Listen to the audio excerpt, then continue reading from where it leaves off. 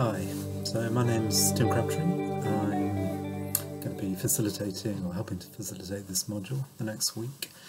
So just brief background about myself. I teach part-time on an economics master's programme at Schumacher College, and I work for a social enterprise called Wessex Community Assets, and we're involved in supporting communities around affordable housing, renewable energy and local food systems. So with this week, again bringing it back to these two frames that we're using.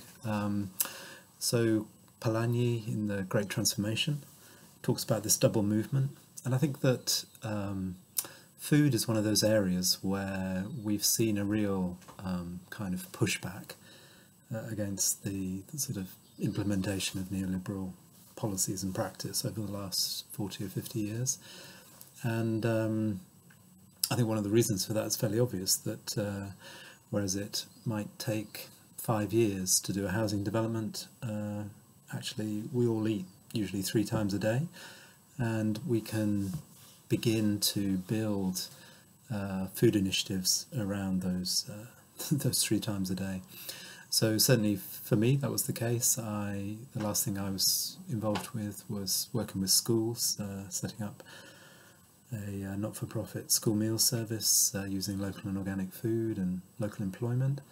But we've seen all over the world different types of bottom-up food initiative that push back against the dominance of the kind of agribusiness world and everything that supports that.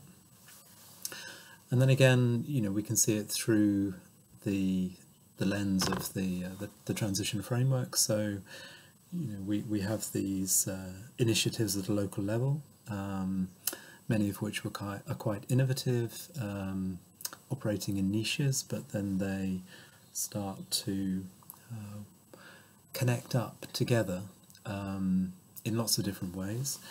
And clearly, again, they're then supported sometimes by policies that seek to promote agroecology or organic food or local food. And so I think food is a really good example of seeing both this double movement of pushback by communities and individual farmers, but also things operating at these 3 levels, and the necessity of us all working at those 3 levels. I think, again, as I say, food it's kind of relatively more easy to develop initiatives in this sphere, but those initiatives are going to be very small and marginal unless we find ways to connect them up together.